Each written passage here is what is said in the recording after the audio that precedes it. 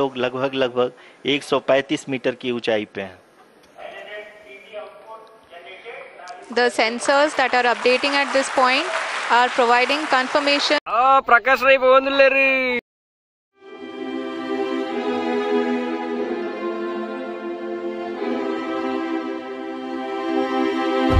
Shriram Nikul Bhavandulleri EU Christians YouTube channel ya Achal Ubaradka. Ini Chandrayana-3 land up nanchitna dina. So yanite namma adde nadakada gurubayana illalulle.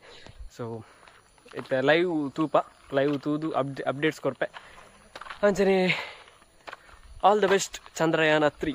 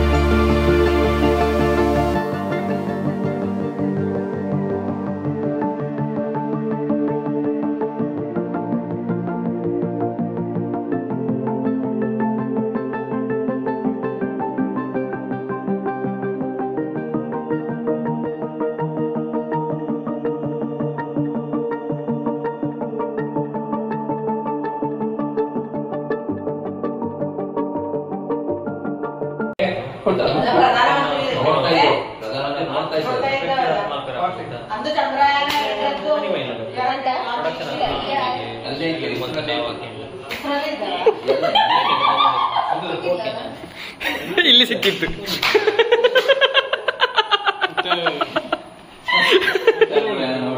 ಚಂದ್ರಯಾನಲ್ಲಿ ಸೊಳ್ಳೆ ಹೊಡೆದದ್ದು.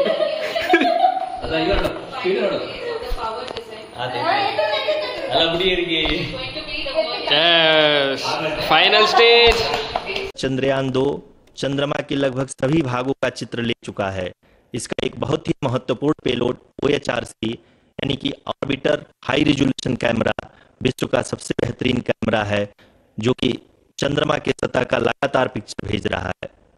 अब मैं आरुषि जी से निवेदन करूंगा कि वो आप लोगों को इसरो के वर्तमान मिशन चंद्रयान 3 के बारे में बताएं। अभी आपने मिश्रा जी के द्वारा सुना इसरो के अब तक के लूनार मिशंस का विवरण। अब चलते हैं टुवर्ड्स चंद्रयान।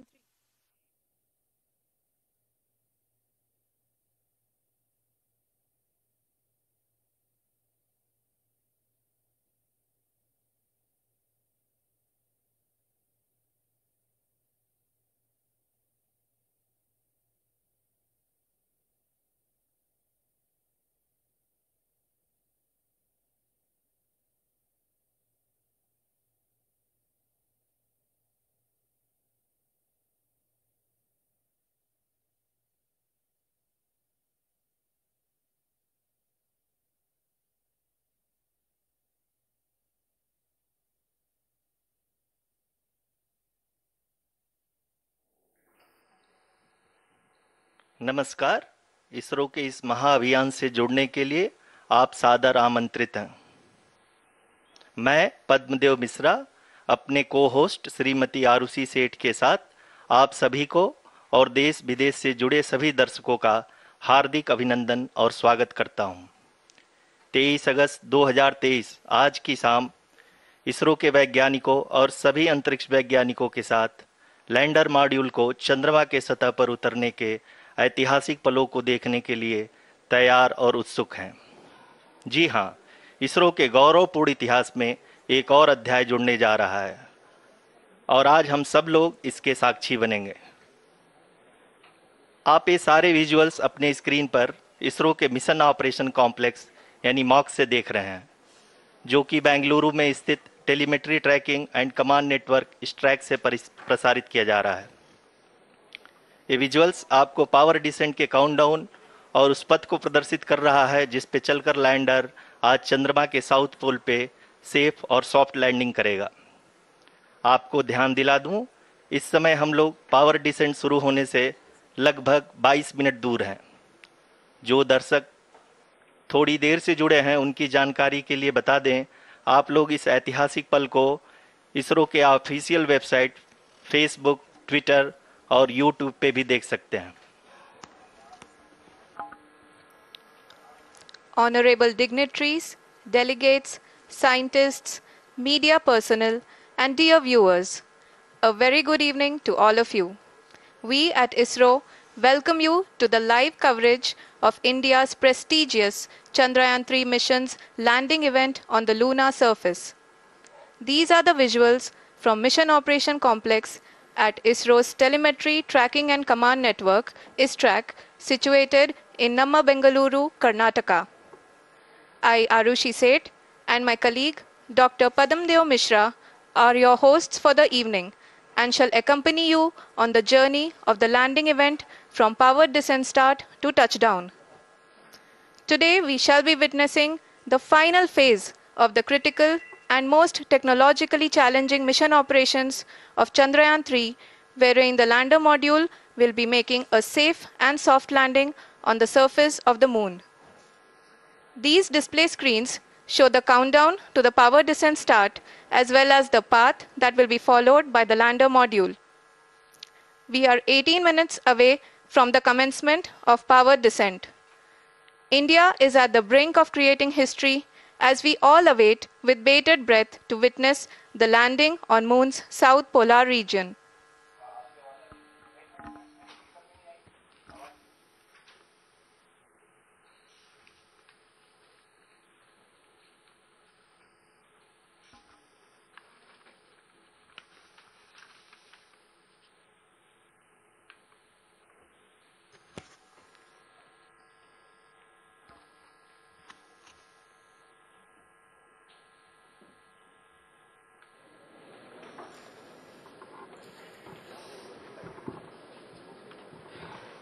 इसरो का पहला मून मिशन चंद्रयान-1 अक्टूबर 2008 में PSLV.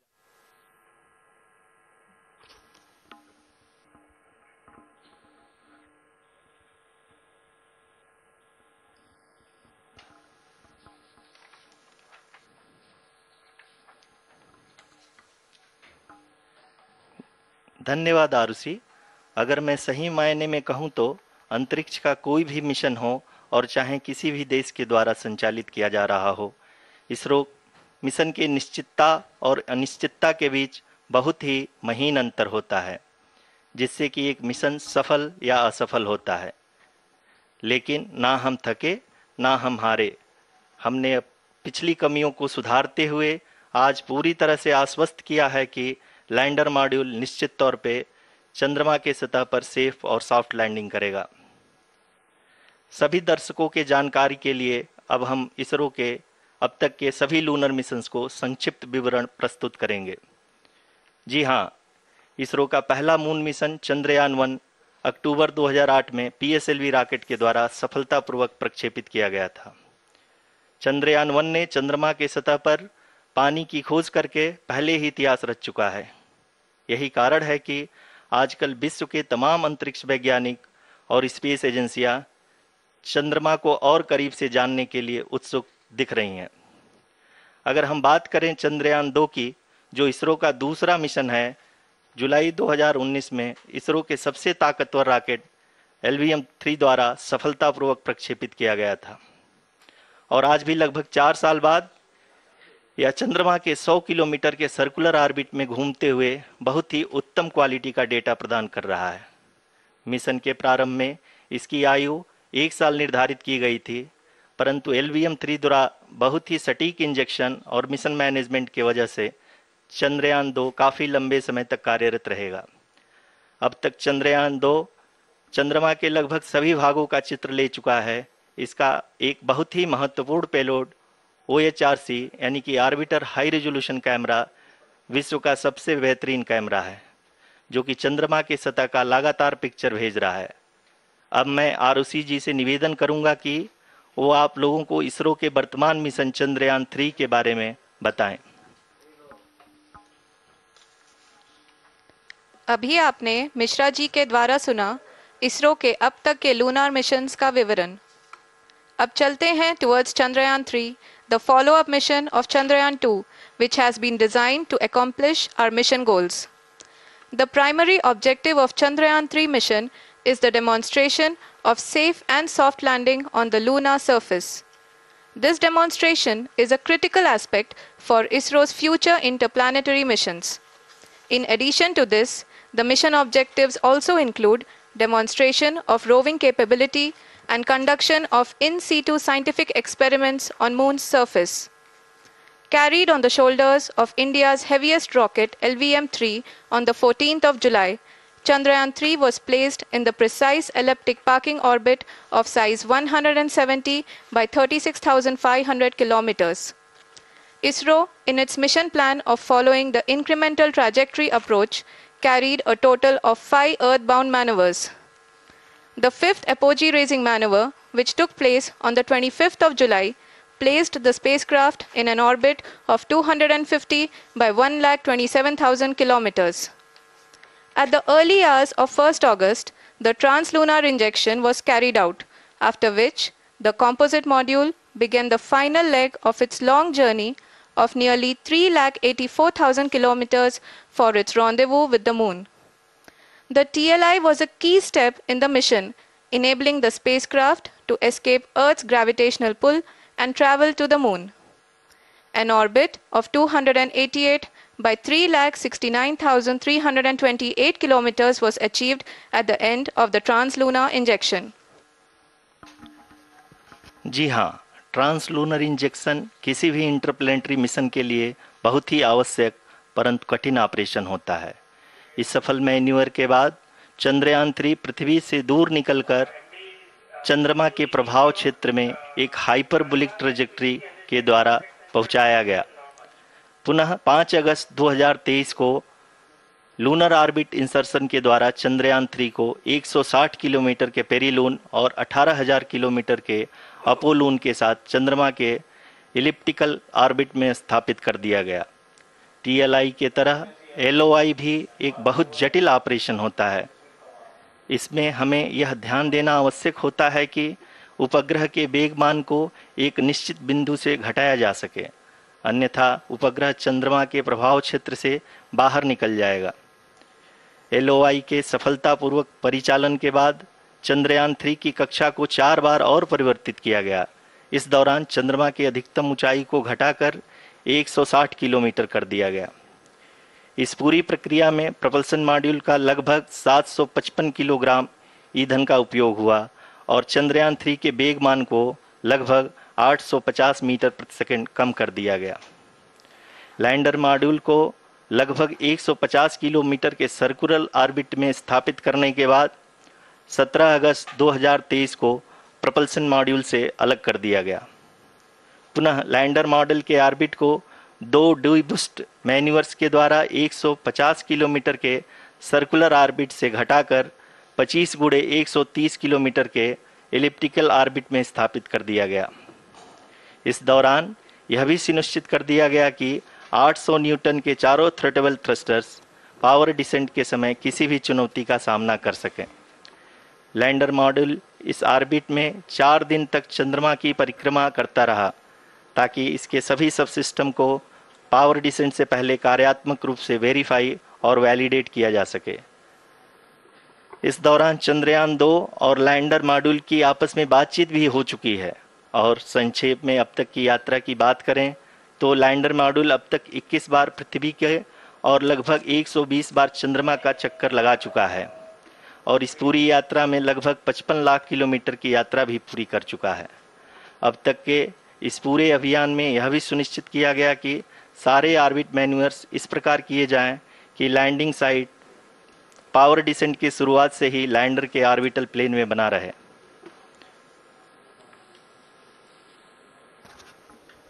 Make it further complicated. That is true indeed. We have arrived at the crucial juncture wherein the orbit plane contains the desired landing site at the start of powered descent. We are also happy to announce that live images from the Chandrayana-3 lander imager camera is being received continuously. The demonstration of soft landing on the moon's surface is no ordinary feat due to the innumerable challenges and complexities involved. The lander velocity has to be killed from nearly 6,048 kilometers per hour without any aid from the thin and tenuous moon's atmosphere. The lunar dust at the time of landing and the craters and boulders scattered over the moon's surface make it further complicated to achieve this. The new and improved Chandrayaan-3 design has been built after envisaging all the scenarios which the lander module can encounter. With several software improvements, provision for full-level redundancies, a plethora of special tests, namely the integrated hot test, integrated cold test, and lander leg drop tests were carried out for the lander module. The success of these tests has provided great confidence in the performance of all the onboard sensors, propulsion system, and associated guidance, control, and navigation algorithms. The key findings during the tests have enabled to improve the overall system performance. The largely unexplored south pole of the moon has been chosen as the intended landing site since there is a possibility of finding ice and other minerals which would be vital resources for future explorers. Apart from continuing investigations pioneered by Chandrayaan-1 and Chandrayaan-2, the Chandrayaan-3 mission will also provide invaluable data to the science community around the world.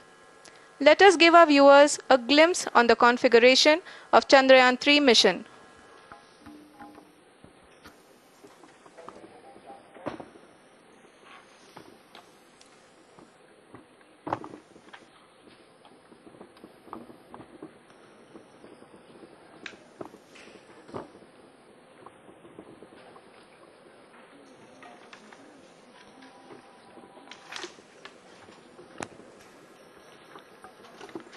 Chandrayaan 3 का mission plan लगभग चंद्रयान 2 के तरह ही बनाया गया है। यहाँ यह भी सुनिश्चित किया गया है कि चंद्रयान 3 को रॉकेट से अलग होने से लेकर के चंद्रमा के निकटतम कक्षा में स्थापित होने तक सारी गतिविधियां चंद्रयान-2 के तरह ही हों। और अब हम यह कह सकते हैं कि यह प्लान पूरी तरह से 100% सफल रहा। हालांकि लैंडर मॉड्यूल के सेंसर्स और propulsion सिस्टम को इस तरह से मजबूत किया गया है कि लैंडर पावर डिसेंट के समय किसी भी आपदा से बाहर आकर के मिशन के मुख्य उद्देश्य को पूरा कर सके।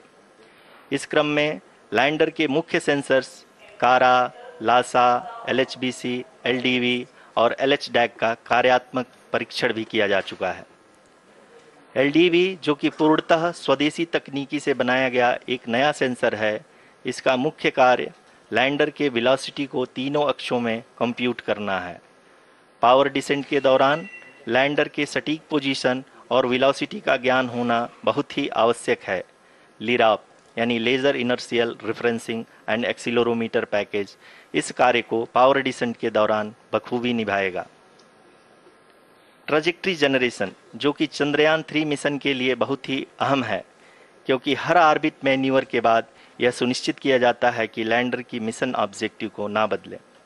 इस क्रम में मैं यह भी आपको बता दूं कि ऑर्बिट डिटर्मिनेशन जो कि उपग्रह के पोजीशन और वेलोसिटी को बहुत ही एक्यूरेटली बताता है, एक बहुत ही कठिन और जटिल कंप्यूटेशन और एस्टिमेशन होता है।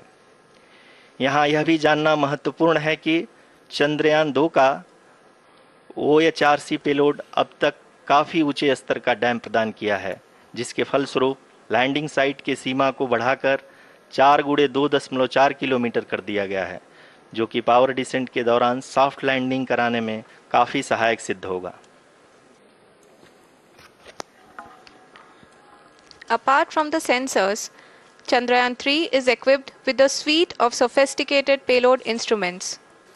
While Chandrayaan-1 and Chandrayaan-2 orbiter have provided abundant remote sensing data of Moon, equally important are the on-site localized measurements that provide ground truths. Lander and rover have payloads which are completely new and will perform in situ analysis of lunar surface. The two spectroscopes on rover, APXS and LIBS, will actively measure the surface elemental abundances at the landing location and surrounding area. The lander carries a seismometer ILSA that can sense impact events and lunar quakes. The thermal probe CHAST will measure the temperature profile and thermal conductivity of Moon's regolith. The Rambha payload will carry out lunar ionosphere studies, while the laser retroreflector array shall be a passive location indicator for future spacecraft equipped with laser altimeter. The propulsion module has not been left behind, and an experimental shape payload has been added to it as a value addition. It will help in understanding the nature and characteristics of water-rich planets and will also aid in the future study of potentially habitable exoplanets. We are minutes away from the start of powered descent. The entire powered descent shall be carried out by the onboard autonomous landing sequencer or ALS, which is a series of instructions preloaded to the lander module. These instructions include the commands to be executed, data to be collected and analyzed, and decisions to be made and executed autonomously throughout the powered descent.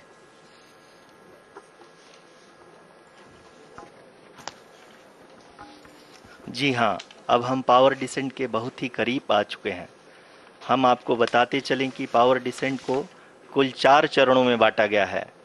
सबसे पहले आता है rough breaking phase, जिसमें lander की ऊंचाई को चंद्रमा की सतह से 30 किलोमीटर से घटाकर 7.4 किलोमीटर कर दिया जाएगा। इस पूरी प्रक्रिया को पूरा करने में लगभग 11.5 मिनट लगेगा और इसका समानांतर वेग 1680 मीटर प्रति सेकंड से घटाकर 358 मीटर प्रति सेकंड हो जाएगा। We have continuous flow of lander telemetry data from ISRO's Deep Space Network IDSN-32 located in Belalu, Bengaluru.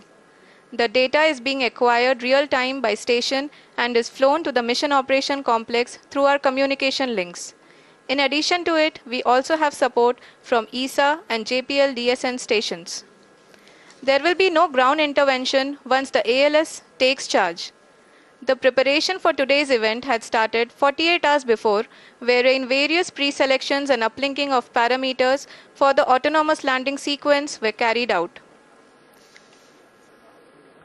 The whole descent is divided into 4 phases: the rough braking phase, the attitude hold phase, fine braking phase, and the local navigation phase or the terminal descent phase.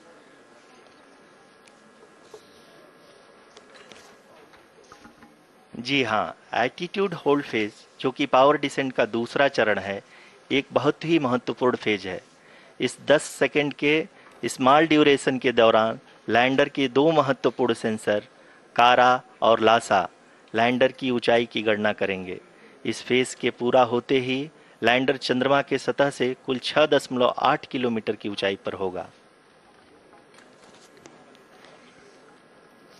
During the rough braking phase, the lander velocity shall be brought down from 1680 meters per second to 358 meters per second. The altitude will be brought down from 30 kilometers to 7.4 kilometers at the end of rough braking.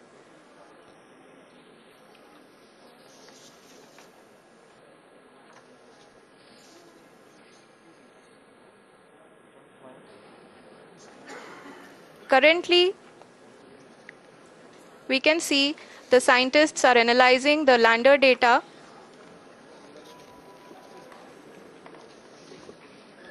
जी हाँ, हम ये देख सकते हैं कि mission operation complex रूप में बैठे सभी वैज्ञानिक ये जो भी डेटा देख रहे हैं वो डीप स्पेस नेटवर्क आईडीएसन 32 के द्वारा प्रोवाइड किया जा रहा है। और अगर हम अब बात करें पावर डिसेंट के तीसरे चरण का, जो कि फाइन ब्रेकिंग फेज होगा, जिसमें लैंडर लैंडिंग साइट से जस्ट 800 मीटर की ऊंचाई पर वर्टिकली होगा। इस चरण को पूरा होने में लगभग 3 मिनट लगेंगे और इस चरण के पूरा होते ही लैंडर की वेलोसिटी लगभग शून्य हो जाएगी। The scientists here at ISRO are glued to their systems, analyzing all sorts of complex data.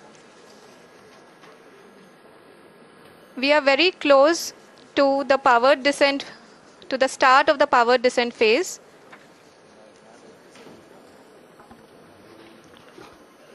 जी हाँ, अगर हम अब बात करें पावर डिसेंट के चौथे और अंतिम चरण का, जो कि लोकल नेविगेशन फेज या टर्मिनल डिसेंट फेज भी कहा जाता है, इस दौरान लैंडर के 2 इंजन बंद कर दिए जाएंगे और लैंडर के सेंसरों द्वारा इसके हाइट और वेलोसिटी की गणना इनर्शियल नेविगेशन को भेज दिया जाएगा।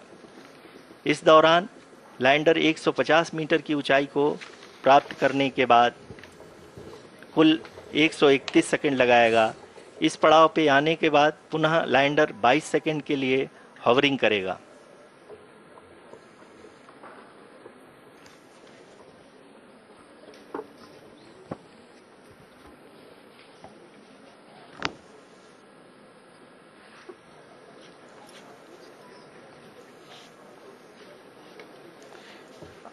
आप इस समय अपने स्क्रीन पे मिशन ऑपरेशन कॉम्प्लेक्स में बैठे सभी मान्यगणों को देख सकते हैं, जो कि बहुत ही उत्सुकता के साथ टेलीमेट्री डेटा को देख रहे हैं। अभी हम लोग पावर डिसेंट शुरू होने से जस्ट कुछ ही पल दूर हैं।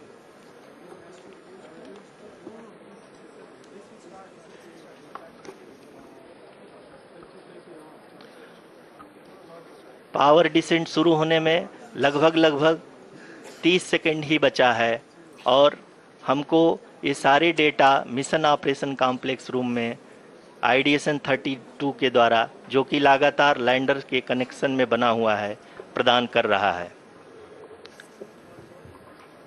Dear viewers, the pivotal power descent has begun and the lander module is propelling towards the moon's surface along the intended trajectory.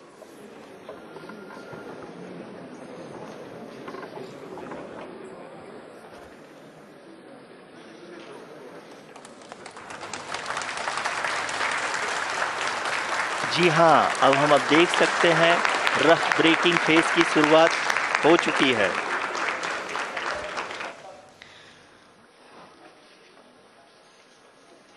During this rough braking phase, the lander velocity shall be brought down from 1680 meters per second to 358 meters per second. The altitude will be brought down from 30 kilometers to 7.4 kilometers at the end of rough braking. All this in the duration of 690 seconds or 11.5 minutes. Currently, the Laser Inertial Reference and Accelerometer package (LIRAP) is aiding in the navigation. जी हाँ, अभी आप अपनी screen पे देख सकते हैं कि lander अब तक कुल 191 किलोमीटर हॉरिजेंटल दिशा में चल चुका है और अभी तक इसकी वेलोसिटी लगभग 31 किलोमीटर बनी हुई है।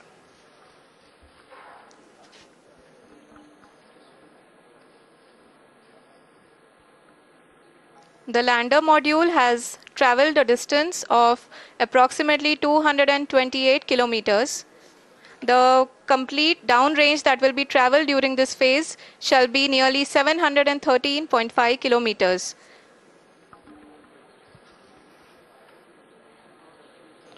जी हाँ, कुल 745 किलोमीटर के इस रफ ब्रेकिंग फेज में आप देख सकते हैं कि हम लोग लगभग अपनी यात्रा 20% कंप्लीट कर चुके हैं।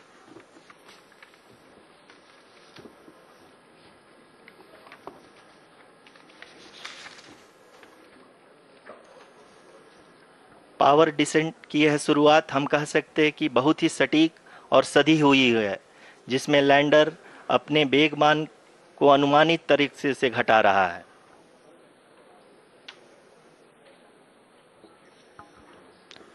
The altitude of the lander module will reduce from 7.4 kilometers to 6.8 kilometers. During the next phase, which is going to be the attitude hold phase. We can currently see that the altitude of the lander module is nearly 31 kilometers. Arushi, अभी हम इस ground race को देखते हुए कह सकते हैं कि रफ ब्रेकिंग फेज की शुरुआत बहुत ही अच्छे तरीके से हुई है। आप ये देख सकती हैं कि जो भी प्रोजेक्टेड ग्राउंड रेस है उसी पे अपना लैंडर मॉड्यूल आगे चलते हुए बढ़ रहा है। अभी तक ये देखा जा सकता है कि लैंडर मॉड्यूल लगभग 370 किलोमीटर क्षैतिज दिशा में चल चुका है।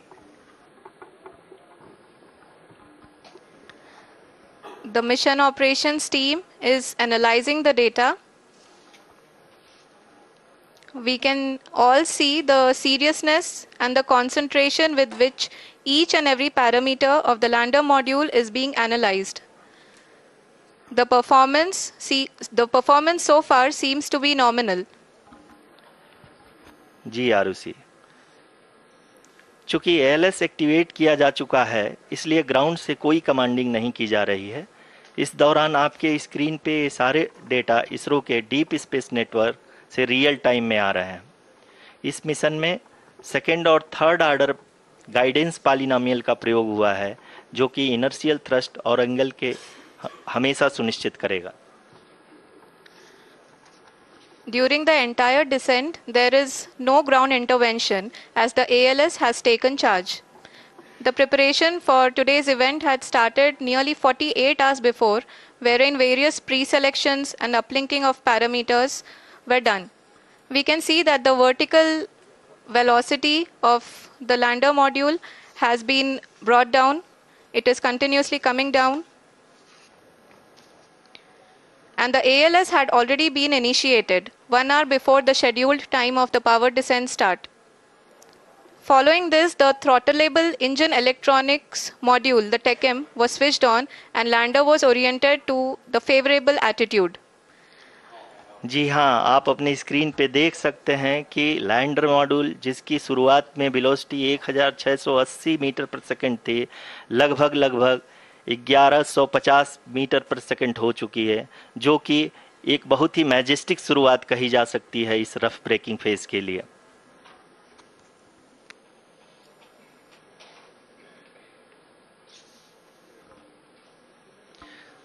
यहाँ पे मैं आपको ये भी बताते चलूँ कि आप अपने स्क्रीन पे देख सकते हैं कि द लैंडर मॉड्यूल का आल्टीट्यूड धीरे धीरे अब कम होता हुआ दिख रहा है, और जो कि एक्सपेक्टेड भी है।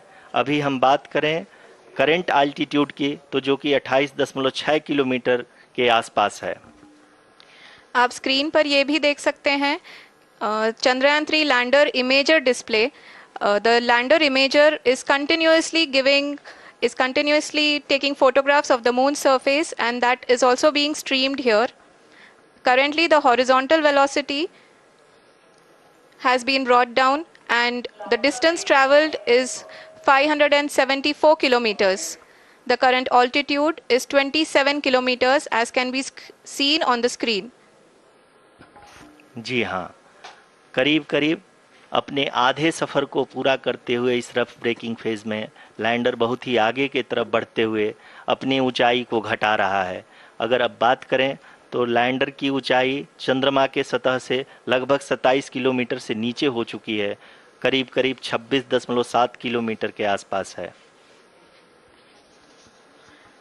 The next phase after the rough braking phase is the attitude hold phase, which will be for a duration of nearly 10 seconds. The lander will be oriented such that both the altimeters will be looking exactly towards the moon's surface. At the end of this attitude hold phase, height measurement update to navigation system will be given from the laser and car band altimeters. Currently, we are in the middle of the rough braking phase. जी हाँ, अगर हम ध्यान से देखें तो लगभग 8 minute की यात्रा के बाद लैंडर अपनी हॉरिजेंटल वेलोसिटी को लगातार कम करते हुए अपनी ऊंचाई, अभी की ऊंचाई के समय 24 किलोमीटर की ऊंचाई प्राप्त कर चुका है।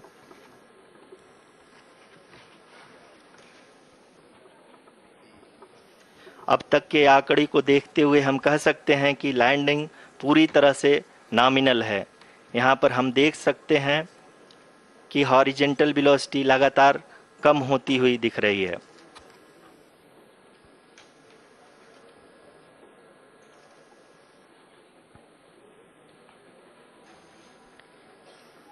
The altitude of lander from ground is currently 22 kilometer, which is again going to be coming down, and that is expected.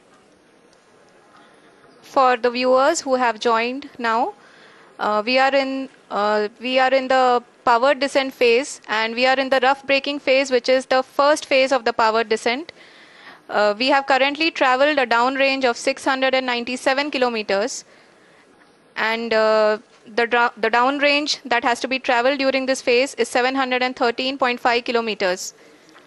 जी हाँ, अभी आप देख सकते हैं कि लैंडर की हॉरिजेंटल वेलोसिटी लगभग 720 मीटर प्रति सेकंड हो गई है। लगभग हम ये कह सकते हैं कि 900 मीटर प्रति सेकंड वेलोसिटी को कम किया जा चुका है।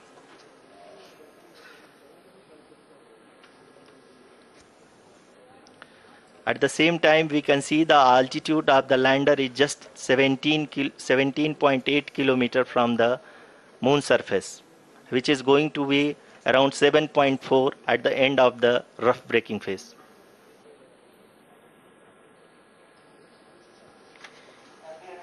इस फेज के बाद हम जाएंगे towards the attitude hold phase, where we will be expecting sensor update from the laser and car band altimeters.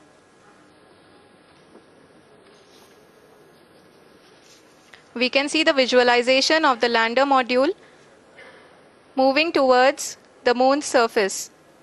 The current altitude is nearly 15.2 kilometers and the distance traveled is 754 kilometers.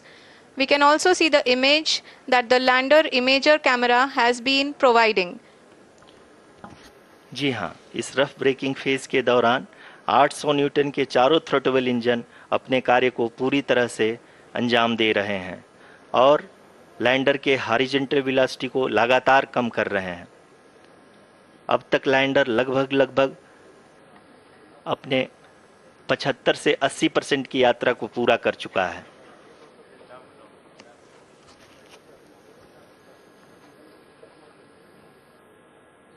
After the rough braking and the attitude hold phase, we shall be having the fine braking phase, which will continue for nearly 3 minutes.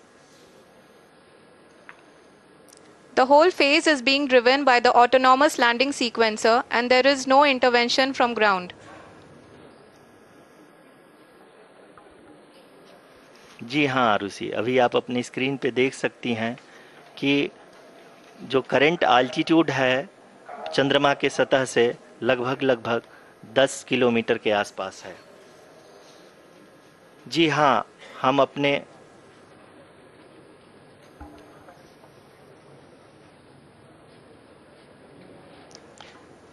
जी हाँ, हमारे प्रधानमंत्री जी श्री नरेंद्र मोदी जी हम सभी का उत्साहवर्धन करने के लिए दक्षिणी अफ्रीका के जोहानसबर्ग से जुड़ गए हैं।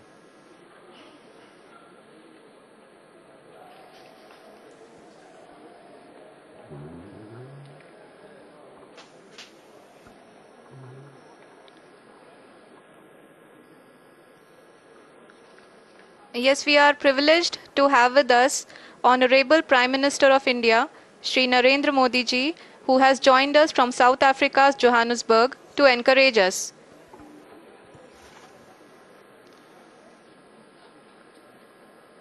जी हाँ, आप ये देख सकते हैं एल्टीट्यूड होल्ड फेस भी बहुत ही आसानी से लैंडर फेस ने पार कर लिया है और अब फाइन ब्रेकिंग की शुरुआत हो चुकी है। अभी हम ये देख सकते हैं कि लैंडर की ऊंचाई लगभग 5.6 किलोमीटर है, जो कि इस फेज के उपरांत लगभग 800 मीटर हो जाएगी।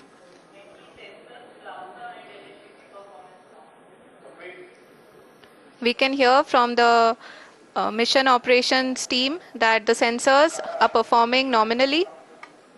And we are currently in the midst of the fine braking phase, which is going to continue for 3 minutes. And the altitude is going to be reduced to nearly 800 meters at the end of this phase. जी हाँ, जैसा कि आरुषि जी ने बताया कि लगभग 3 minute के उपरांत lander की हाइट लगभग 800 मीटर वर्टिकली होगी और यहाँ पे लैंडर की horizontal velocity, vertical velocity, even down range भी लगभग शून्य होगा। We can see the visual of the lander module and we can see that the down range traveled is nearly 831 kilometers.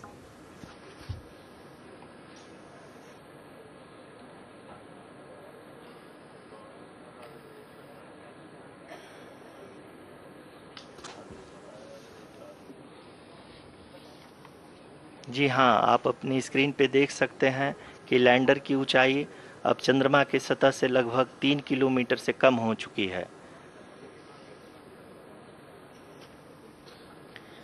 We are very close to the moon's surface, nearly 2.6 kilometers as we can see.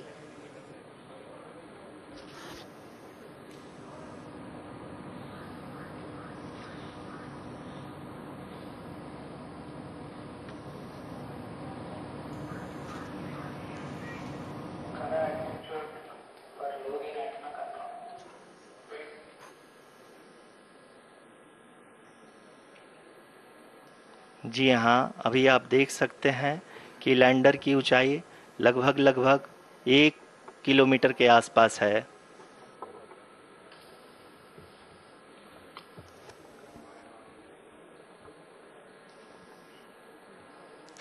We are nearing the final phase of the power descent,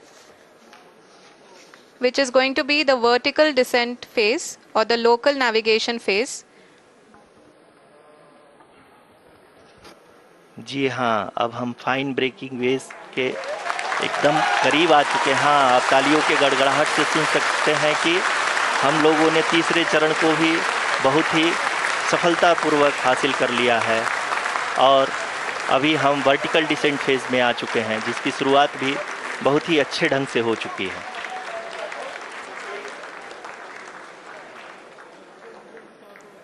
Lot of applause indicates that till now the performance has been nominal. We are in the vertical descent phase 1. The altitude is being brought down from 800 meters and we are nearing and approaching the lunar surface.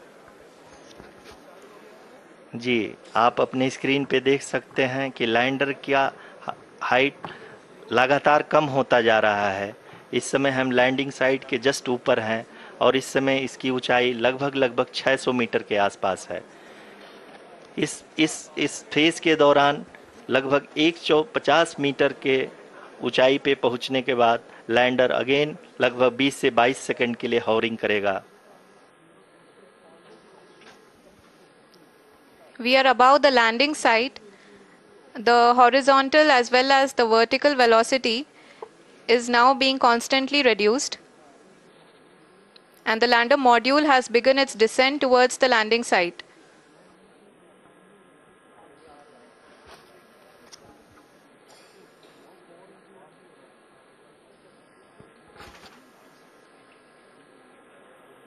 जी हाँ, आप अपने screen पे देख सकते हैं ये जो पथ निर्धारित किया गया है, लैंडर पूरी तरह से उसी को ही फॉलो कर रहा है। इस समय हम लगभग 200 मीटर की हाइट से भी कम आ चुके हैं।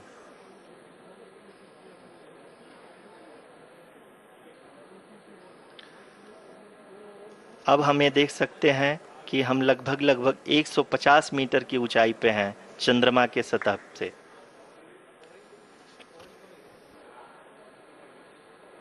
We are approaching the vertical descent phase 2, which will have the lander module hovering at nearly 150 meters above the lunar surface.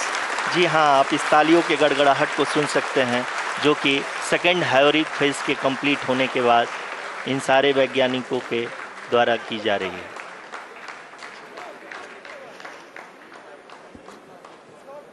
जी हाँ, आप अगर फिर से ध्यान से देखें तो एल्टीट्यूड पुनः कम होता जा रहा है।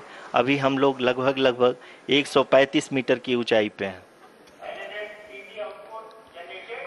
The sensors that are updating at this point are providing confirmation of the safety of the landing site.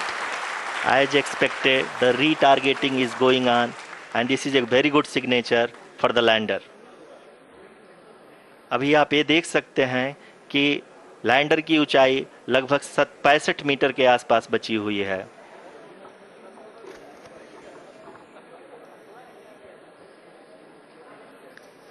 Currently, only 2 engines are now being fired, and we are nearly at zero velocity, vertical and horizontal. We were hovering, and now we are approaching the moon's surface. धीरे धीरे lander की वेगमान को कम किया जा रहा है और हम अब लगभग 50 मीटर से भी कम आ चुके हैं। We can see the Honorable Prime Minister, Shri Narendra Modi ji, who is here to encourage us, and he is critically looking at the visuals.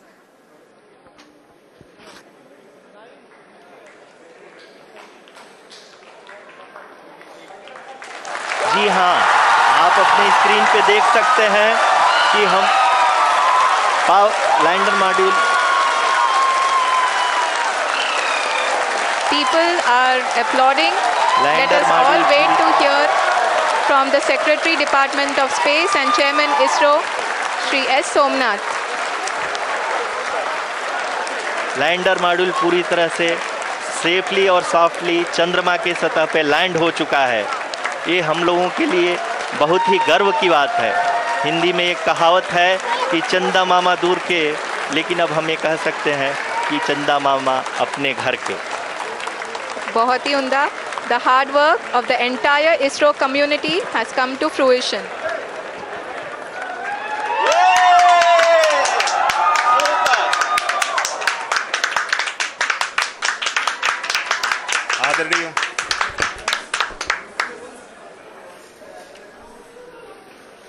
आदरणीय प्रधानमंत्री जी, नमस्कार. Sir, we have achieved soft landing on the moon. India is on the moon. Sir, I request I request our Honorable Prime Minister to address us and bless us. Thank you, sir.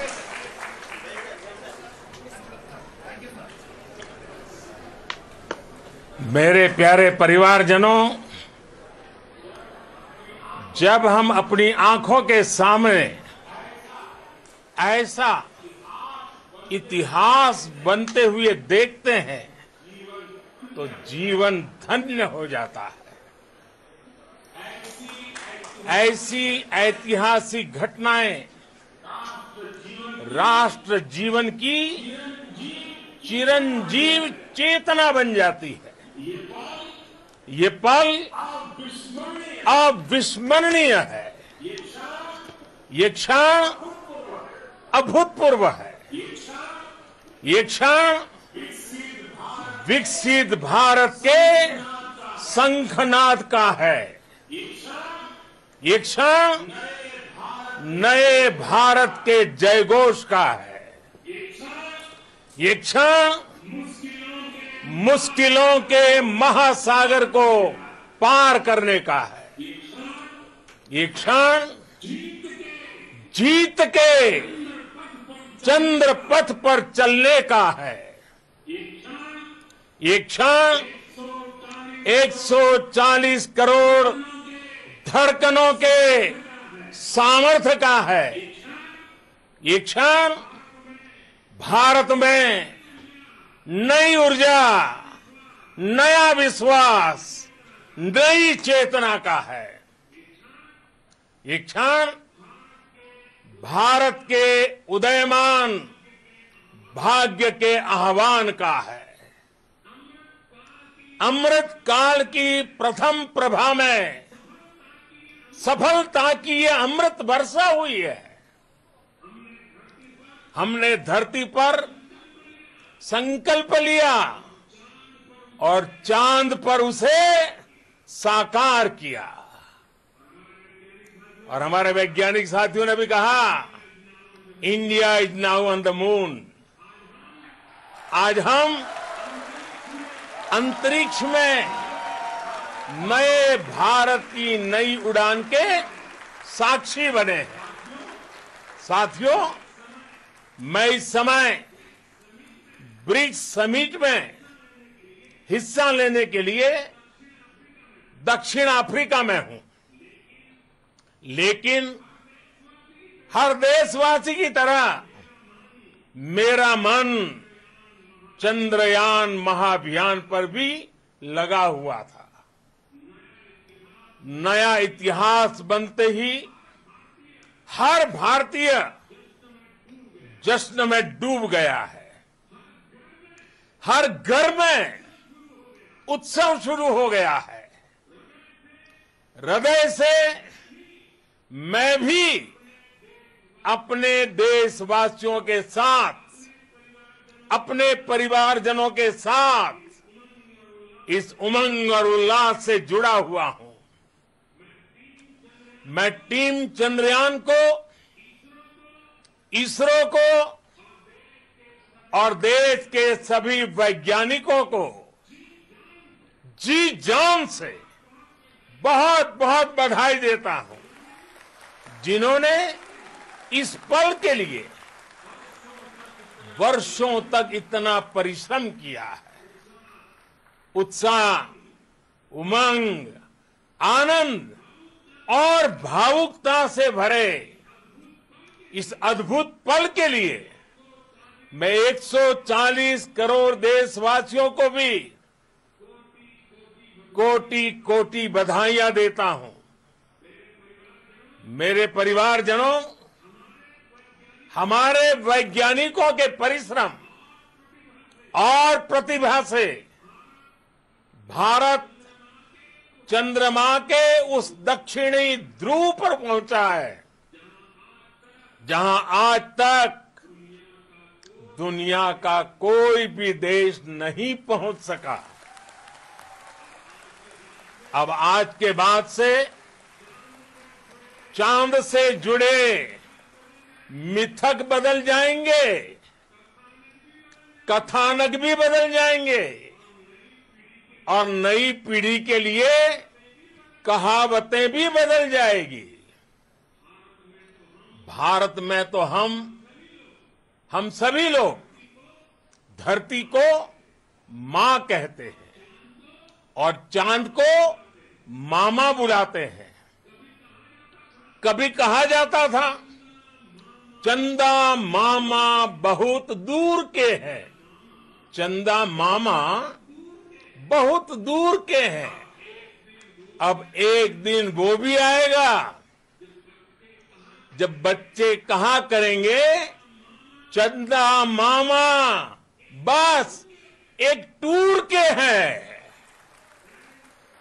Friends, on this joyous occasion, I would like to address all the people of the world, the people of every country and region. India's successful moon mission is not just India's alone.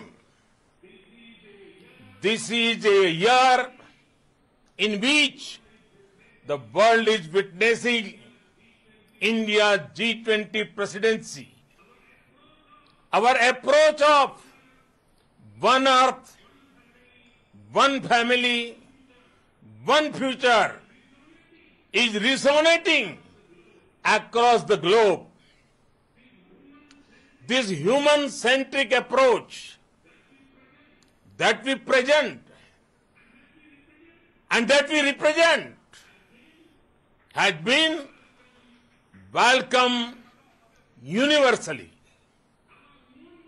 Our moon mission is also based on the same human-centric approach. Therefore, this success belongs to all of humanity, and it will help moon missions by other countries in the future.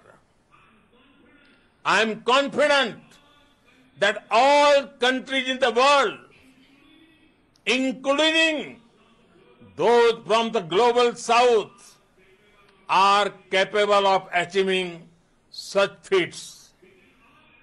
We can all aspire for the moon and beyond. मेरे परिवारजनों, चंद्रयान महाअभियान की ये उपलब्धि भारत की उड़ान को चंद्रमा की कक्षाओं से आगे जाएगी। हम हमारे सौर मंडल की सीमाओं का सामर्थ्य परखेंगे और मानव के लिए ब्रह्मांड की अनेक संभावनाओं को साकार करने के लिए भी जरूर काम करेंगे। हमने भविष्य के लिए कई बड़े और महत्वाकांक्षी लक्ष्य तय किए हैं। जल्द ही सूर्य के विस्तृत अध्ययन के लिए ISRO Aditya L1 mission launch करने जा रहा है। इसके बाद शुक्र भी इसरो के लक्ष्यों में से एक है।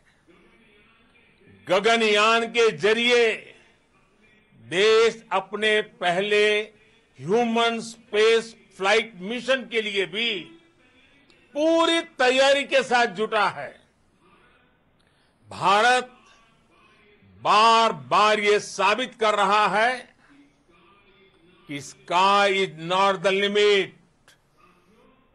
साथियों, साइंस और टेक्नोलॉजी देश के उज्जवल भविष्य का आधार है। इसलिए आज के इस दिन को देश हमेशा हमेशा के लिए याद रखेगा। यह दिन हम सभी को एक उज्जवल भविष्य की ओर बढ़ने के लिए प्रेरित करेगा। ये दिन हमें अपने संकल्पों की सिद्धि का रास्ता दिखाएगा। ये दिन इस बात का प्रतीक है कि हार से सबक लेकर जीत कैसे हासिल की जाती है। एक बार फिर देश के सभी वैज्ञानिकों को बहुत बहुत बधाई और भविष्य के मिशन के लिए ढेरों शुभकामनाएं। बहुत बहुत धन्यवाद।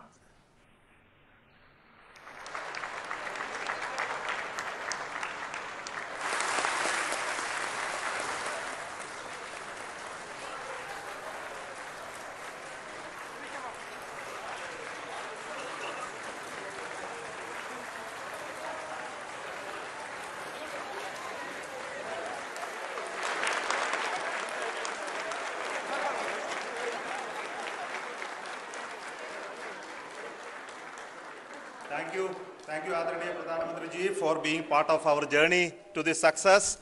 And let me take this opportunity to thank the people behind this mission, the project director of Chandrayana-3. He is here. Veera Muthuvel, congratulations to you. The associate project director, Kalpana, and the mission operations director, Srikanth. And the satellite was built at your Rao Satellite Center, Shankar and the director.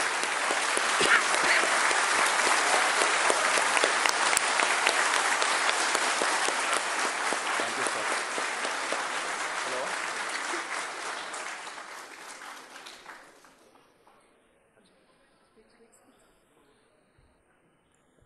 It's a great moment of happiness on behalf of team. It gives me immense satisfaction on achieving this goal as a project director of this mission. The entire mission operations, right from launch till landing, happened flawlessly as per the timeline, and we became the 4th country to demonstrate the soft landing onto the moon surface, and we became the first country to go to near to the south pole of the moon.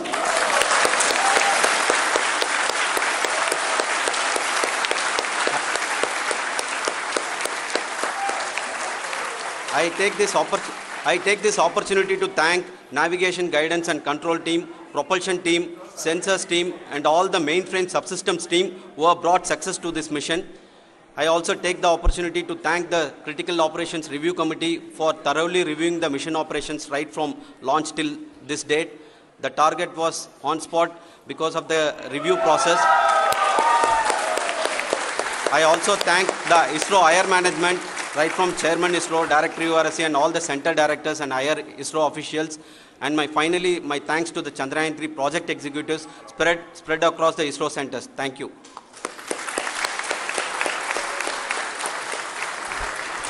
Mission Director Srikanth. It gives me an immense pleasure to be part of Chandrayana-3 and acting as Mission Director.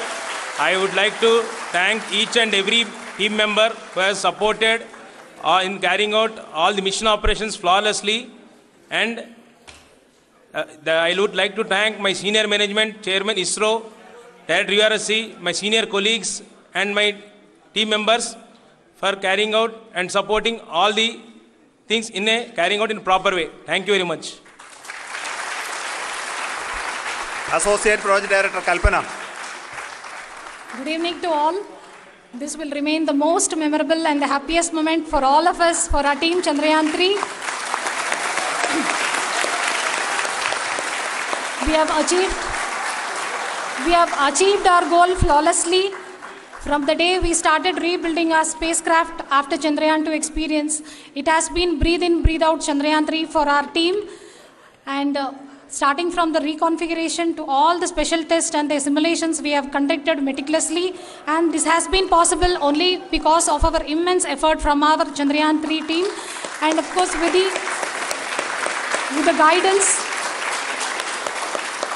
the guidance from our Chairman ISRO, our directors and all our experts.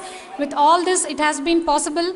Thank you one and all. Thank you for all the minutest help which has been provided from all the areas of departments. Thank you. Thank you.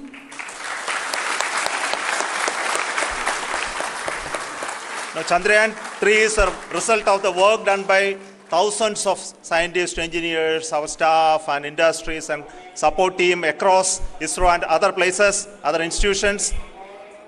And Shankaran has been the lead of the center which integrated all of these efforts in the last so many years. So I request him to speak on behalf of all of you.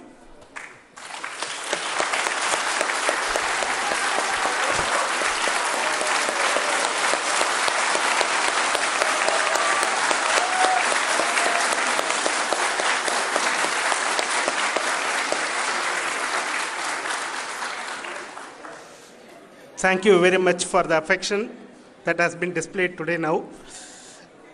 Today, we have achieved what we set out to achieve in 2019. It was delayed by about 4 years, but we have done it. When Chandrayana-3 was launched, after the separation of the spacecraft from launch vehicle, I said, I will speak the rest of the things after the soft landing. So here I will take a couple of minutes to tell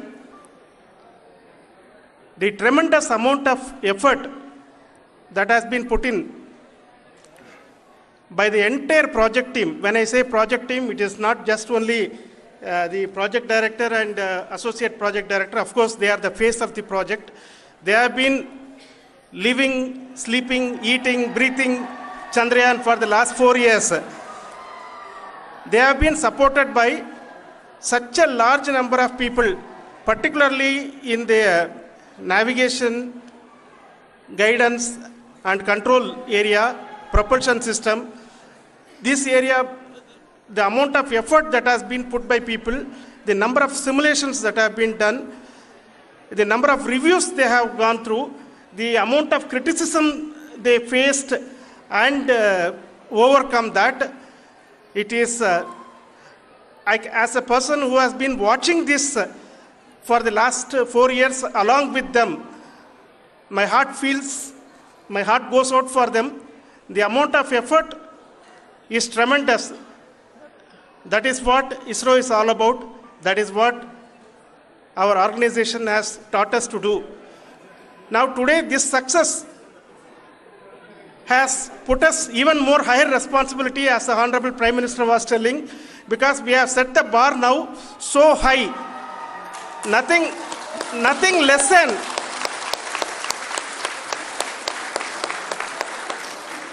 less spectacular than this is going to be inspiring for any of us in the future. So as the Honorable Prime Minister mentioned, we will be now looking at putting the man in space, putting a spacecraft around Venus and landing a craft in Mars. Work on all these activities are going on for a few years. And this success today will inspire us and will spur us to take those efforts even more strongly, so that we will make our country proud again and again and again. Thank you very much for every one of you who have directly or indirectly participated in this mission, encouraged us, intentionally or unintentionally helped us in all for every one of you. A big thank you, because even casual remark, an unintended point can help a person who is striving to reach a goal. The person who is making that remark may not have meant it that way, but sometimes it can ignite that's why I said that even unintended help is very, very, very welcome, and we are very, very thankful for that. Thank you, Team ISRO, for supporting all of us. The amount of affection we received when this mission came into this final stage, the number of people who gave us confidence that nothing can go wrong and this is going to be successful. In fact, I was not that much confident, because we have seen a couple of times issues, because I know very well, as a person who has been doing in this domain for 36 years, I know there are thousands of things. Any of that can anytime go wrong and derail. But so many of the people, because that I only see as the reflection of the effort we have put, that people are so happy to see this effort and they want us to succeed. It is not that they know that we are going to succeed. The people want us to succeed. So thank you very much for everyone for your love and affection. We will continue to do our best and make our flag fly, ISRO's as well as India's flag fly high. Thank you very much.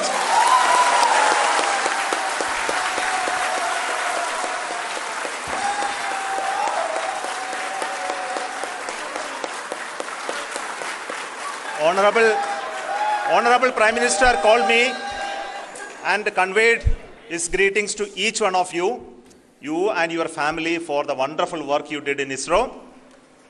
So thanks are to him for the support that he is giving to us for missions like Chandrayaan-3 and the missions that are in the offing. I think that's a great word of comfort that we are receiving for pursuing the inspirational work that we are doing for the nation. I want to tell you, and I want to thank you also for each and everyone who prayed with us in the last many days, who wanted this success to happen in ISRO. I thank all those people all around the country and maybe beyond the country for their blessings and wishes and affection that he has given to each one of us for doing this work for the last so many years. I want to specifically thank some senior people who have been standing with us, especially the name of Kiran Kumar sir and Mr. Kamalakar, Sri Koteshwar Rao. They have been helping so much. They were part of the team to help them to get the confidence and get the reviews done to ensure that nothing goes with any mistakes.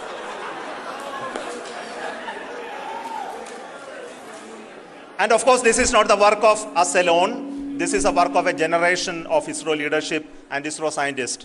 And this is a journey we started in Chandrayaan-1, continued in Chandrayaan-2, and Chandrayaan-2 craft is still working and doing a lot of communication work with us. And all the team that contributed to building Chandrayaan-1 and Chandrayaan-2 should be remembered and thanked while we celebrate Chandrayaan-3.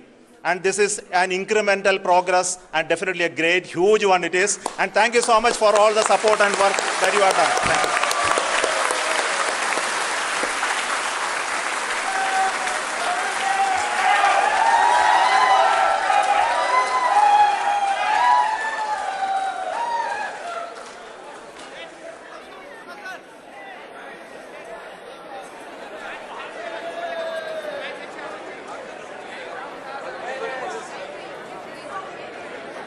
Prakash Rai പോകുന്നില്ലേര് mostly Prakash രാജിനെ വീങ്ങാനക്ക് സൂർദി പോടും അഞ്ചമിത്ത് റാവുനെ Prakash Raj പോകുന്നില്ലേ മുಲ್ಪ ചന്ദ്രല്ലേര് സൈഡിഡ് മുൽപ്പല്ലേരുതല്ലേ പ്രകാശ് രാജ് അഞ്ചനെ പോകുന്നില്ലേ ഒല്ലായി ബൂർജിണ്ടാവോ മാരെ മിത്തിരുതേ ಪ್ರಕಾಶ್ ರಾಜರೇ ಚಂದ್ರನ ದಾಂತದ ಮುಂದೆ ದುಂಬು wire map ತತ್ತನ ನೀರ್ನ ಪಿರಾವಲೆ ತೋಗ